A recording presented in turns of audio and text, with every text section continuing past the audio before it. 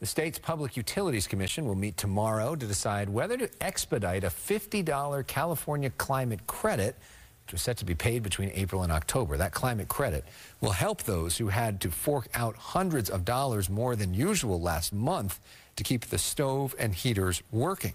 SoCal Gas is also promising a dramatic reduction in your bill this month. Fox 11's Christy Fajardo is in the Crenshaw district to explain. Welcome news, though, Christy, for some people.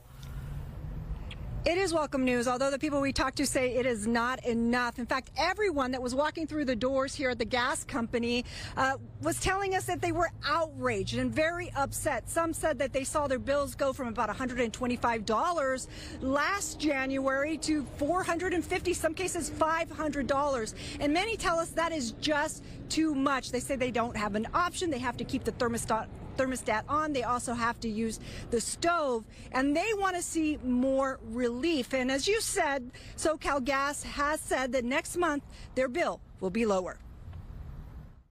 In my opinion, everything is greed. At the Crenshaw branch of SoCal Gas, word of lower bills next month is met with skepticism. They never come down to where they were. Joe Drain saw her bill soar to $482 last month, when in previous winters, it might have been 125 or 30. Same is true for LaWanda, who says turning down her thermostat is not an option.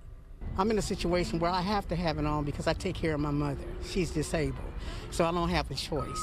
So I have to pay it. But relief is on the way, said SoCal Gas in a news release, stating natural gas prices would drop 68% in February compared to January, and blamed recent price increases on a cold snap in the western U.S. that drove up demand and costs. There just wasn't enough supply for this cold weather. Sean Hyde is a professor at USC's Marshall School of Business. He says SoCal Gas didn't have enough storage capacity to keep up with demand and was forced to buy natural gas on what's called the spot market at an increased price, and adds a pipeline problem added to the large bills. There is money to be made, but it's not by SoCal Gas.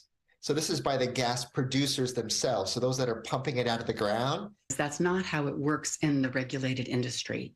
SoCal Gas isn't supposed to expose its consumers to the spot market. Loretta Lynch is a former president of the California Public Utilities Commission. She says SoCal Gas's explanation doesn't add up, since companies in other states face similar market forces, but didn't see triple or quadrupled bills. Frankly, both the PUC and the Attorney General should get to the bottom of this. And the people we spoke with here also tell us they'd like to see an investigation. We did reach out to SoCal Gas, and they sent us various links showing that that prices were also up in other markets in California, and also blaming market forces. Live in the Crenshaw district, I'm Christy Fajardo. Let's send it back to you.